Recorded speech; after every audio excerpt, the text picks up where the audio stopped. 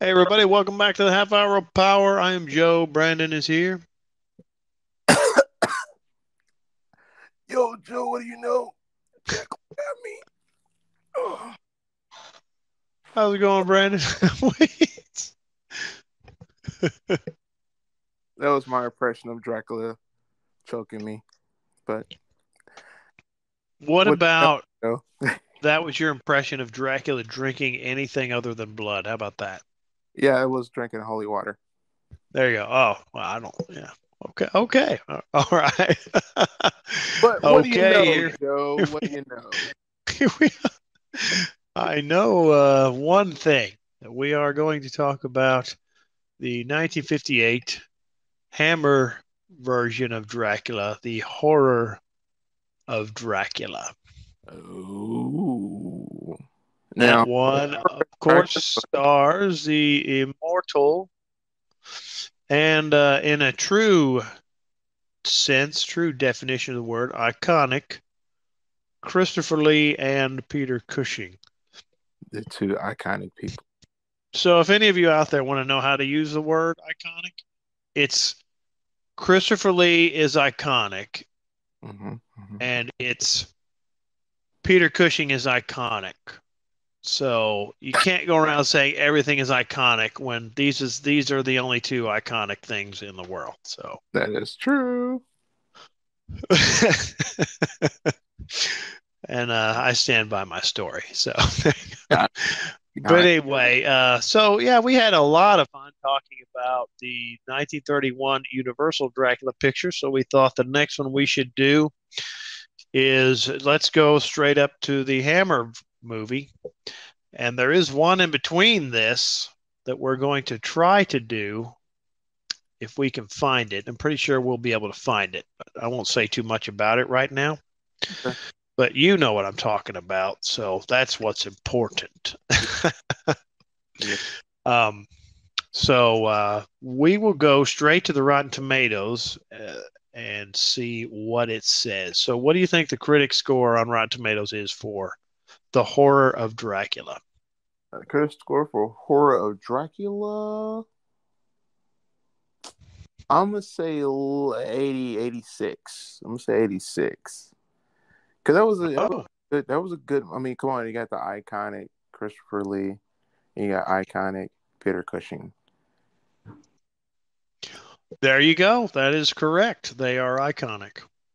Okay, so you are really, really close with this score as well, 90%. Oh, I'm getting good. I'm getting good. You are. Getting So what good. about the audience score? Audience score, I say a 70. Okay, you're kind of close, 81%. Yay! Oh, not really. Ain't really too much to celebrate. Yeah, now this is really interesting to me. So do you remember what the scores were for the 31 Dracula? Um, I want to say the critic score was like what 94, Yeah, that's right. Good memory. and audience score was like 80 something. That's right, 82. So this version we're talking about today got 90 and 81. So it they're really close to each other. Yeah, and that's a big old gap in years. Yeah, I mean, really close to each other. So that's fun. Is um, so here we go. Now this one, of course, this is the Hammer version, and if you are listening to this and you don't know anything about Hammer, oh, well, you need to go watch some Hammer movies. Start with this one. Basically, basically, Hammer is a British studio that ended up making a bunch of gothic horror movies. Dracula, Frankenstein, the Mummy, the Wolfman. They made all of those things in the same vein as Universal. So that's basic. And I know there's somebody out there going, "No, you missed this part about it, you idiot." hey, hey Joe, hey Joe, Yeah, you missed a part. I know I did. What is it? I don't know. I did. So, but anyway, I was just very basic without getting into too many tangents, as we have been known to do, very basic. There you go. So this came out in 1958. And this was directed by, do you know the director? There you go. There's some trivia for you. Crap. I just saw the name. That's right. You did just see this name, and you're right. It's Terence Fisher. Yay! See, I was close. You did that one right. That's a good one. So he is probably one of the best known Hammer directors. He directed. Because, yeah, I mean, he made the Frankenstein movie, The Curse of Frankenstein, which came out in 1957. I mean, he made this Dracula. He made The Hound of the Baskervilles. He made The Mummy. He made The Revenge of Frankenstein. He made he made a whole bunch of these. Yeah, then he did like The Taste of Dracula or something like that. He did. I'm not sure that he did that one. Let me see. Taste the Blood of Dracula? I don't think he directed that one. I know he did it like 3 of those Dracula movies. He directed Dracula, Prince of Darkness. Yeah, that one. 66. The Brides of Dracula came out in 60. That might be. Well, I mean, yeah. So he did a whole bunch. The Devil's Rides Out, which is an amazing movie with. That's right, with Christopher Lee. That's right. Peter Cushing. And written by the iconic. That's right, Brandon, Richard Matheson. Based on the novel. Not a Richard Matheson novel, but the screenplay is written by Richard Matheson. So there you go. You want to see that movie? That's a lot of great movies there. I've never seen that. He has done. You've not seen that? No, I haven't. Oh, well, we should have to remedy that. Yeah. Because you just made it sound like it was really, really awesome. So I got to watch it now. It is really awesome. It really is. It really is. So now, anyway, Jimmy Sangster wrote the script for this. And since I was talking about a book I had that I hadn't read, guess what I have, Brandon? What, you have the book? I have a book a memoir written by Jimmy Sangster that I have read. Oh, so you read that one? I read that book. That's one of the books that distracted me from the Todd Browning book. So he wrote this book. It is called Do You Want It Good or Tuesday? So it's really good. Really? It is. Yeah, it is about from Hammer Films to Hollywood, a life in movies. Pretty interesting read, especially if you're really interested in the Hammer movies. I mean, here's one of the guys that wrote a bunch of the Hammer movies. So, yeah, Jimmy Sangster. So now you're going, well, what else did he write? Well, I mean, he wrote a bunch of the Hammer movies, so I don't know what else you need. Who's out there going, what did he write? He's got to prove himself to me. I don't even know what to say to you, but so there you go. He wrote a bunch of the Hammer movies. That's enough for me, right? So let's get it. Movies. What's that? All the iconic movies. That's right. All of those movies with all those iconic actors in it. There's only a handful, really. I know we want those to be just two forever, but yeah. So, but anyway, this one is not based on the stage play like the last one was, but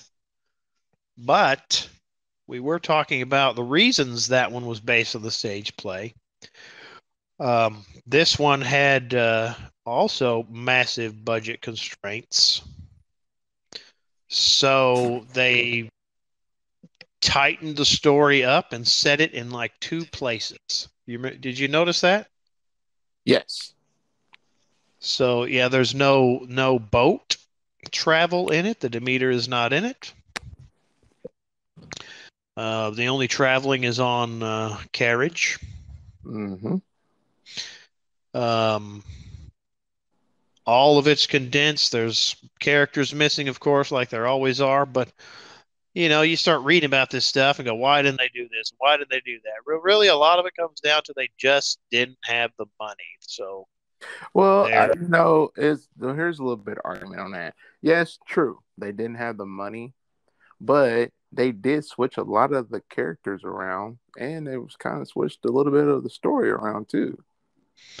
they did, but they're the team of vampire hunters in the book. I mean, I know you haven't gotten this far yet, but you got Van Helsing, Hmm. Quincy Morris, Arthur Holmwood, Jonathan Harker, and then Mina Harker. That's five. Wait, Mina Harker was one of the vampire hunters? Absolutely. I didn't know that. That's right. You didn't know that. Uh, Because none of the movies make it that way, and you're just now going through the book. So well, okay, how could so you know that? You know what I mean? How could you know that she was one of the well, vampire? well, it's You funny know? now that you say that, which is kind of crazy in this movie. Um, so Jonathan actually did. He actually was a vampire hunter because it kind of leads to that in kind of That's right. As you and I were talking a little bit earlier, um, Jonathan is going there not as a solicitor. hmm He's going there to be a librarian, right. I'm going to be your librarian today. which is a cover for he is working with Van Van Helsing. Helsing Yeah. to discover if Dracula is this vampire they're looking for. hmm So he's running around the castle doing stuff and looking for clues. Um, how many brides does Dracula have in this movie, Brandon? He has one. That's right, he has one. One. One bride. So, I mean, there you go. They didn't have to pay two other actresses to be brides. And always thought that was kind of neat what they did with that because she goes and presents herself as a prisoner and how evil and mean Dracula is. And Dracula is very nice to him, of course, like he always is in the beginning, and he doesn't know if he should trust her until what happens, Brandon. Until she tried to. Well, she didn't try. She did. Till she bit his She, neck. she bit his neck. She bit his neck. And to be honest, I kind of fell for it too. I'm not gonna lie, because I was Yeah. saying, oh, she really needs to get out. Oh yeah. So okay. So how you revealed a secret last show. So do you have another secret to reveal on this show? um, I do. This is the first time you've seen this movie, isn't Actually, okay, okay. it? So, Now, let me everybody- say this. Let me say this in your defense, okay?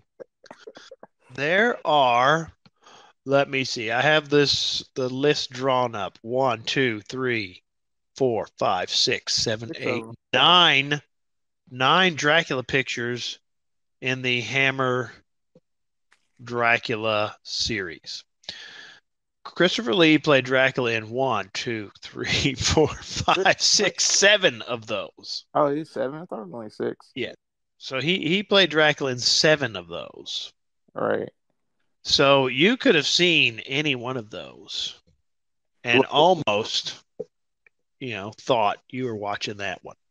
Not that you did, but you get the point, right? right. Well, what happened was, see, this is how I didn't know. So there's two versions. So you have the British version, which is the horrors of Dracula, and then you have the Yes. version, which is just Dracula. Yes. So yeah, that's exactly right. They did retitle it Yeah, Horror of Dracula so that they would avoid confusion with the 1931 Dracula. version, since at that time, even in 1958, the 1931 version was still being booked to play in theaters because you know why, right, Brandon? It was the most awesome movie in the world. Well, that's part of it, but there wasn't television as we know it today. There wasn't cable television. There wasn't streaming. Believe it or not, if you wanted to see a movie that you liked You in go, 1958, you most likely had to go to a movie theater to see it. and most likely it was a B movie theater. Well, I don't know about that, but I, I just learned that it was like different type of theaters. Like you have your horror theaters and you have your other type of theater. I just like, you're yeah, you are right. um, but anyway, so if this is the first time you've seen it, I mean, I can totally see why. As I said in the last show, one of the things that really drew me into horror is the Gothic Universal horror movies, and then so a natural next step is the Hammer movies, mm-hmm. which are very similar, but they're in color and they have lots of blood. Yeah, they're more And gore. that's really a big difference. I mean, they got a lot of blood. Christopher Lee is showing his fangs everywhere, There's uh, blood everywhere. blood everywhere.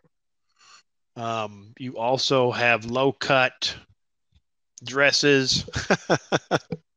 Oh, It's they a look little good. bit more sensual, a little bit more, and that way, with that really isn't shown in the 31 movie.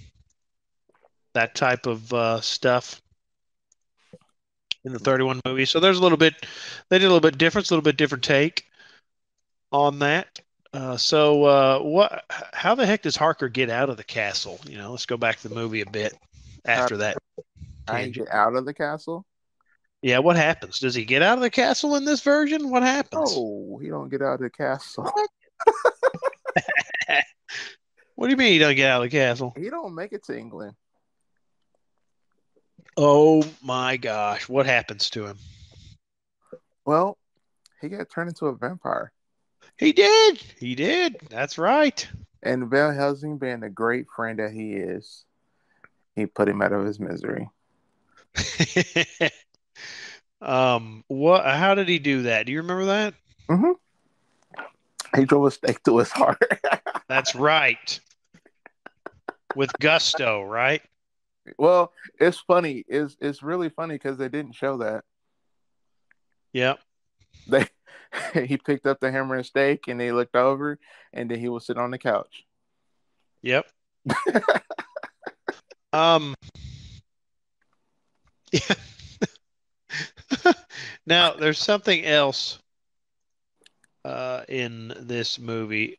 Somebody in here that we would recognize if we are fans of the 1989 Batman movie. Who is that? Oh, um, oh, what is your name? Oh,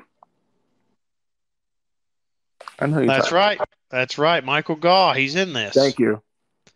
And he is known as playing Alfred in the first four Batman movies from 89 up until, was there one in 97? Does that movie count?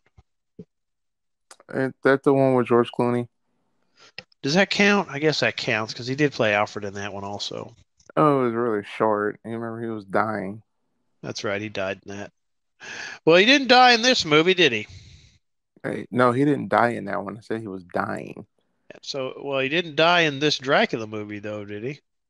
No, no, no, he didn't die. Yeah. Okay, all right.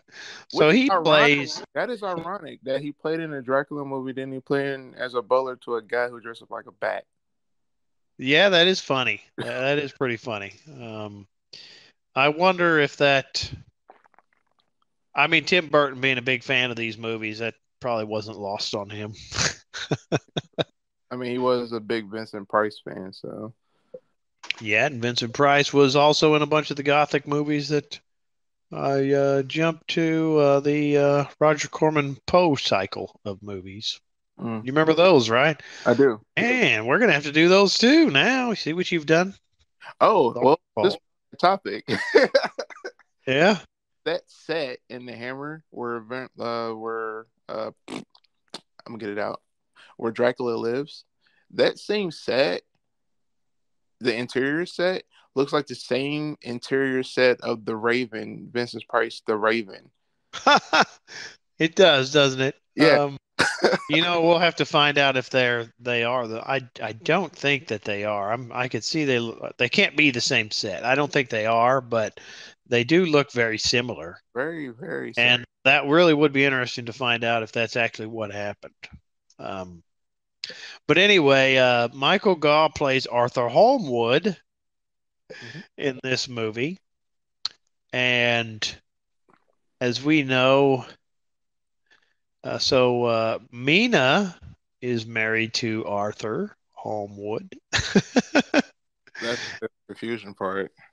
Yeah, and there is also Lucy Holmwood, and She was very let's kind of see. This is the movie that does not feature Renfield, correct? right, That's right, because right. that always it kind of threw me off a little bit, but at the same time, you have Peter Cushing as Van Helsing, and he's so good. Now, So good. that's another thing, as we talked a bit about on the last show, that they don't do Van Helsing right. No, but Um, Peter Peter Cushing. Cushing is a fantastic Van Helsing Yes, in what he's doing, but he's not, again, he's not the Van Helsing from the book. no, but he's still an awesome Van Helsing. He still is. Um, yeah. So, it's funny because they had to combine all these characters, and you got Lucy Holmwood, Mina Holmwood, as we were going on about. Um, and you have Van Helsing, who knows everything about, Mhm. not he doesn't know everything about vampires. He's still kind of experimenting. That's still kind of neat because he experiments in the book. He doesn't know everything. Well, yeah, because He's trying to figure stuff out, Van Helsing in the book. But most of the time in the movies, Van Helsing is presented as the expert on vampires, when in the book he is not an expert on vampires. well, they kind of did portray that in this movie too, because he said that the rumors of, oh, is this a rumor that they turn into bats and turn Yeah, yeah, he did say, werewolves? yeah. And That was interesting how they put yeah, that in the movie, and they said that, yeah, he can't do that. So in this, that helps the budget quite a bit, doesn't it? oh yeah, oh yeah, it does. Absolutely. So what happens? Dracula, I mean, the basic Dracula is there. The basic plot from the book is there. Dracula leaves his castle, goes to what is the fictional not British town? It's a fictional German town he goes to, right? Uh, Vern, is Vaccine, I think this was called. I think it was like VAST something. Um, but where he's at is not far. Well, no, Karlstadt, right? it was in, yeah. I just noticed it was in Germany, but then it said, Yeah, it was. Yeah, I'm so confused now. How'd you say it that? it does get that way. Yeah, because his castle is near Klausenberg, which is a fictional town, Yeah, right? right. And I mean, I've probably seen this one and the 31 version of Dracula the most. I've probably seen these two the most, and this is probably the less. I've probably seen this one the least of the Christopher Lee movies. My favorite one of his is Dracula Prince of Darkness, the I was second one. that. Yeah, I was going to say that. The second one that he's in, I should say. You don't talk. say. And yeah, he does not talk. He has very few lines in this movie, and it's because that's what he wanted, if I remember right. He okay. So I did go. Okay, so he didn't talk because he didn't like the script. he said that the writers will write the story, but then they add Dracula in at the last second. Yeah. So he didn't. He just said, "Forget it." He's not talking. He may say some one-liners, but he's not really talking. Like he'll improvise, and then that's it. So that's why he's mostly like in this movie. He talked in the beginning, and then in the second half of the movie, he didn't talk at all. Yeah, that's right. He does not at all. He's very okay. So we talked about Peter Cushing as Van Helsing. What about Christopher Lee? Christopher Lee was a great Dracula because he has that body stature. He's tall. That's one.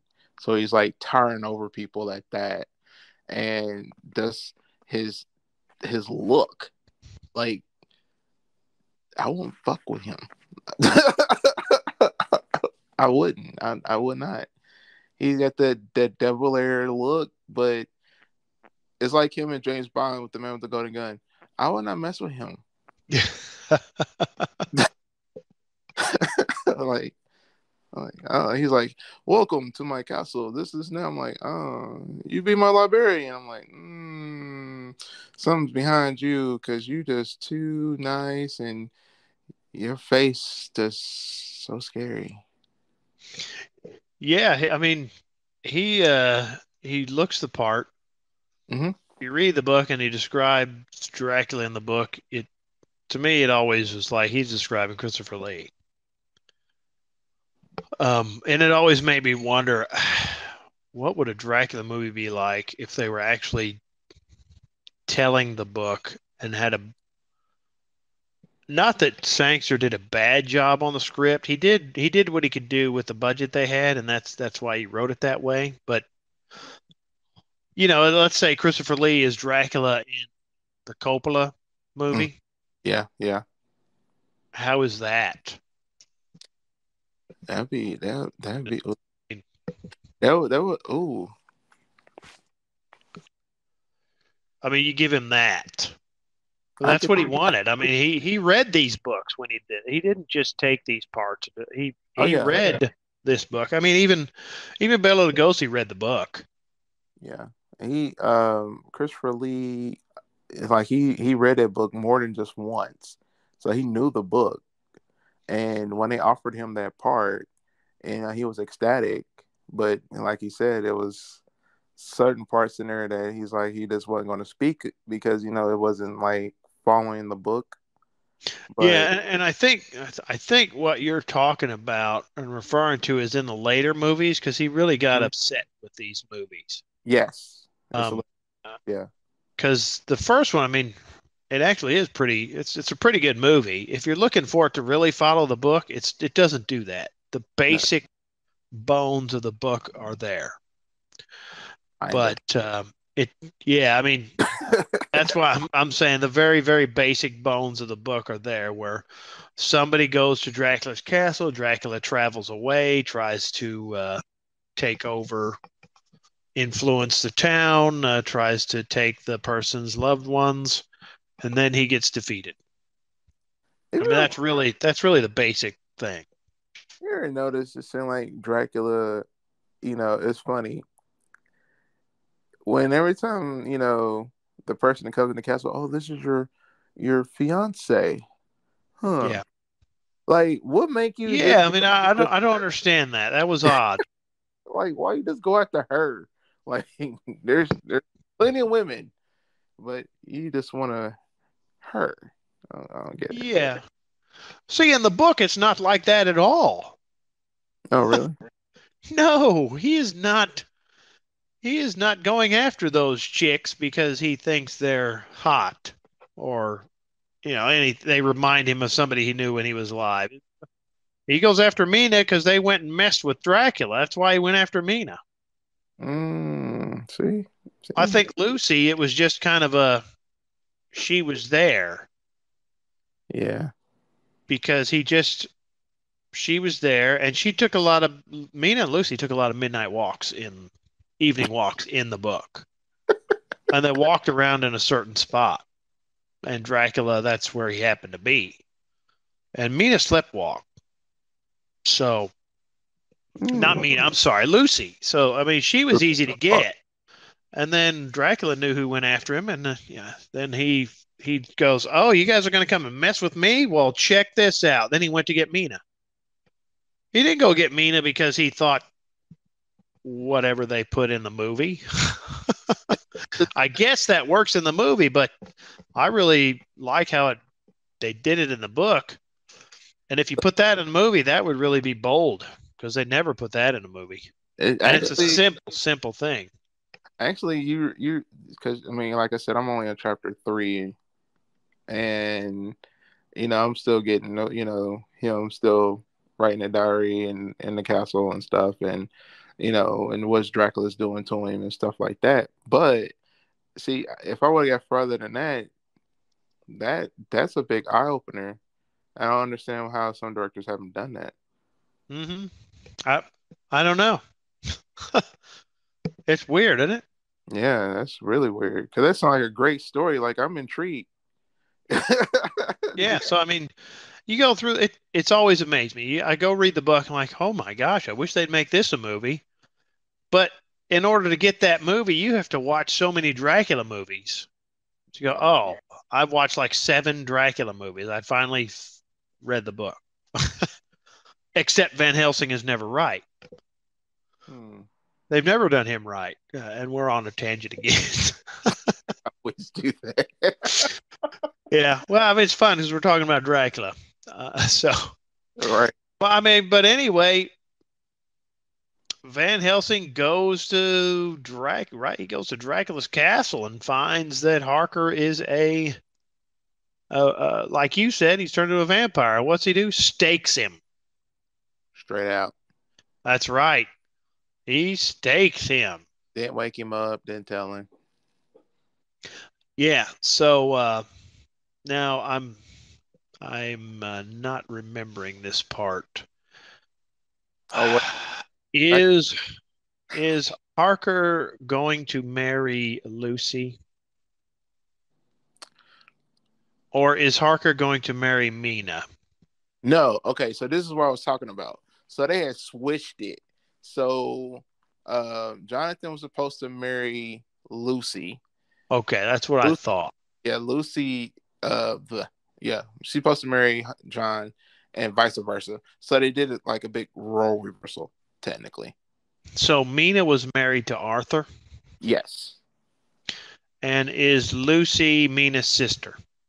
No, she is Arthur's sister. Arthur's sister, okay. She is Mina's sister-in-law. That's okay, very good. Yeah. See, this is what happens. You're trying to keep all the characters straight from this movie and that movie and the book. But I mean, I thought the scenes where they were trying to save Lucy, I thought those were interesting because they're putting the garlic around her neck and they're trying to figure out what is wrong with her and why is she and then Lucy, she's, and forgive my words, she's a whore. Yeah, because it was crazy. Yeah. She was sick. They're like, she is so sick. She is sick. We don't know why. So when Helsing, she opens up the door, here comes Christopher Lee, and he's been sucking on her for a minute. And you're like, okay. And she's enjoying it. She's like sat there, was like ready for it. And then Van Helsing finds like put this garlic flowers here and keep the door shut. And then the maid lady, I can't breathe. Take these away. Yes. Don't hear what they say. And then she opens the door and then she's dead. That's right. That's exactly right. So she was under, you kind of bring up a good point. Was she a whore or was she under Dracula's power, under his spell? I highly doubt she was under his power. Okay. So I suppose if you want to think that she's a whore, you can think that. Well, I mean, let's play this. Like Bela Lugosi, you can tell that they under his power. Her, no. Oh, okay. So you were saying that was not played up as well in this one. Is that Yeah, right? she just did it. She's like, she waited. Oh yes, he's dead. I already know. Like, what the hell? Okay. Yeah. All right. All right. Like, how do you So, know? but anyway, the other thing I thought was cool is when they go to try to track down Dracula's coffin when Arthur and Van Helsing are trying That was good. That was to find that. That was pretty neat because there are and again you haven't gotten here yet, but there are scenes in the book where they're trying to track down all the Earth boxes. Oh wow, it's more than just three. Yeah, because as you know in the book, well, I don't know if you've gotten that far yet. The number of Earth boxes Dracula sends to London is like 50. Oh wow. Yeah, so I mean, in the book, there's a whole big deal about them trying to figure out where he put all the Earth boxes. Oh wow. And they go to those Earth boxes and they put the sacred host in there, and I believe they sprinkle holy water on it also. So when Dracula gets back there and opens the lid, he's like, "Oh, he can't go in there. Ain't Oh, his ground anymore." so that is Um, why Helsing put that cross in his coffin with the dirt in it. yes. So he defiled his. He can't rest there anymore. He has to go to the castle. So they made it so that's where he has to go. Oh wow. Um, so that's why they chase him down there. Now, the end scene where Van Helsing and Dracula finally duke it out. Yeah, that was awesome. I mean, that is amazing. That was so awesome. I definitely It, wear Helsing fake like he was out. Like, yeah. I mean, it's so good. Where it's like the sun is up. I got to get the. So he freaking runs across the table, leaps up onto the curtain, rips them down, and the yeah, sunlight hits Dracula in. Where's it hit him first? In his leg. yeah, it hits his foot. So he's a cripple now because he's got an ash for a leg. And that is so good the way that's played out. And then It's Van Helsing is like, all right, the sunlight took out your leg. Well, guess what I'm going to do to your face? What yeah. do you do then? So Dracula tried to escape, and Helsing grabbed the two candlesticks and made a cross, and which backed Dracula up and further into the sun, and his face started to decay, and he started to peel his face off. The only thing he saw was golden eyes and fangs. That was Yeah. So, I mean, what do you think about that effect? that was awesome. I think that effect looked really good, It and did. I think it still holds up today. Oh, so another fun fact about that. So they edit that out. So there's like 7 scenes missing from the decay, Ah, very good. and they did find it well, somebody in Japan found it, and they're trying to get the rights to add it to it to show the more of the decay because they said it was too gruesome. But I'm like, does that part alone is not gruesome? Like when Hammer did that scene so good. Like that was really good. That's like the scene in was it the Seven Golden Vampires? Was it the one? Oh, yeah, yeah. We did a show on that. Legend. Yes, we did. Absolutely. Um, Now, let me see. I'm trying to find this other bit here. I probably won't be able to, but there is the ending. So we got all of that bit. Now, there was a statue, and I remember thinking this when I watched it here most recently. There's a statue in view that looks like the statue of Pazuzu from The Exorcist. Do you remember that? No. So I remember seeing that. Now, that is like it's in the beginning when Harker meets Dracula. Really? Yes, I remember looking at that going, I don't know if I ever noticed that before. Wow. So, I mean, this movie was 1958. Wonder why? Um, Yeah. so I wonder if I type that in, since I will watch the movie again. Yeah. Absolutely, and I'll probably notice it again, but I wonder if I can find a still that someone, since everybody's eagle-eyed about other things and other things. Let's see. What do you think? Am I going to find it or not? Probably not. Let's see. Nope. It just you know what? You can buy a little Pazuzu statue and put in your house. I don't think I want to do that. I don't know if I want to do that either. Yeah. Okay, I'll have to look at the movie again, which I will gladly do. But on my first simple search, I don't find it. So I don't find a still of it. Oh well, of that scene, So maybe not searching for it and just looking at pictures from from the movie would be the way to go on that. Uh, anyway, we have covered quite a bit on this. Oh yeah. And this one, so we'll talk about this all through it. And I think I'll ask you at the end, Okay. at the end of this journey, because we've got quite a few more Dracula movies to watch. And I will ask you, what is your dream cast for a Dracula movie? You're making it. And what is your dream cast? Oh. So we did this. Jeremy, Jesse, and I did this. And mine was Christopher Lee as Dracula.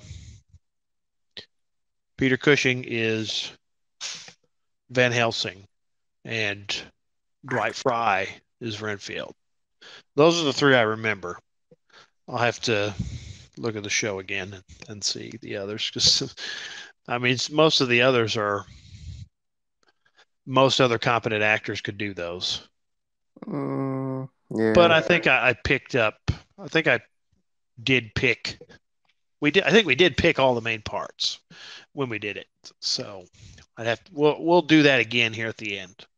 So keep that in mind as we go through this journey. Who is your picks? Do you have any final thoughts on this? This being the first time you've seen this one. Yeah, final thoughts on this one. Even though it's a Dracula movie, it to me, it was a totally different Dracula movie because it literally pulled me in, and I was kind of like want to know what was going to happen next in every scene. So I really did enjoy it. I really liked the movie. Even though it was on a low, even though it was on a low budget, but still, it was great. It was great. Budget. Absolutely. So yeah, I'm a big fan of these movies, so I'm a little biased, of course. Christopher Lee is one of my favorite actors. Again, a little biased. Sorry. No, I'm not. Yeah. Christopher Lee should be everybody's favorite actor. I'm sorry. He should be at the tops of everybody's list. He's in so many. He's got so many roles that everybody has seen. Everybody has probably seen at least one movie Christopher Lee has been in. That's how many movies he's been in. I mean, he's in Star Wars. He's in Lord of the Rings. Okay, he was in a Gremlins movie. Okay, he was in Bond. I mean, come on. Yes, he was in James Bond. He knew he he knew how to get into that stuff. So yeah, so if you haven't checked these out because you think they're too old, and I'm going to do this, Brandon, and you know why? Because you're not here and you can't smack me. If you think this movie is old and long in the tooth, and that means you won't watch it, well, you need to check this out and watch it. Well, you know what, Joe? I don't know because since now movies are down there 2 hours long now, I Wait, think wait, wait. That's really short. You mean movies are now 2 hours and 45 minutes long, and that's not including oh, the trailers if you go to the theater to see it. you're right. I am so wrong. You're right. Now, you You're need to apologize to everybody. right. Audience, I didn't mean that. Very good. Very good. Okay, so we haven't decided on the next Dracula movie we're going to do, but it will be one that is telling the story of the novel. And Brandon, we got your final thoughts? I know we've been going on tangents, and I just want to make sure. Yeah, we got final thoughts. It was a great movie. I loved it. All right. All right. All right. So we'll see you next time. Later, guys.